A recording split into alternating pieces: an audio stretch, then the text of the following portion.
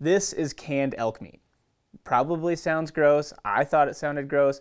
It looks gross, but after a while, if you cook with it and learn to use it, it can be really, really good. I've grown to really love canned elk meat, especially because I'm often very lazy and forget to thaw meat out, and this is just ready to go.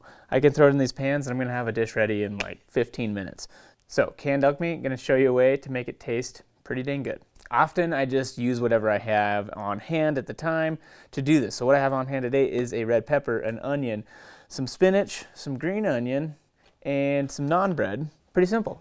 This is my lunch today.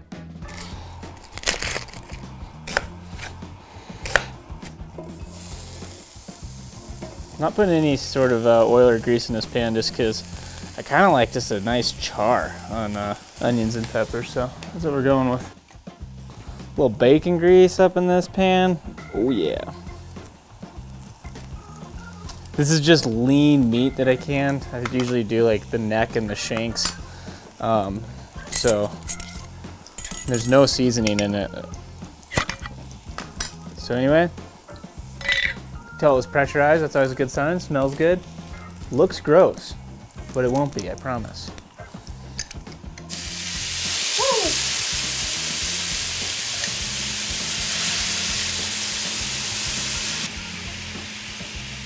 Little salt, cumin, paprika, black pepper, little onion, little garlic, maybe a little more than a little garlic.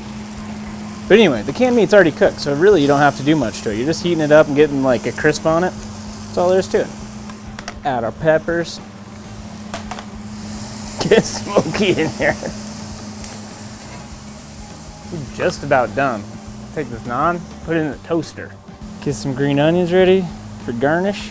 Got a nice char on our peppers and onions. Wilt up the spinach. Naan bread, way better heated up. Little meat, some toppings. Green onion on top. Doesn't look amazing, but you know, super tasty, super quick. Little canned elk meat for lunch. I think if you made this dish and never told anybody, they would never know that it's canned meat.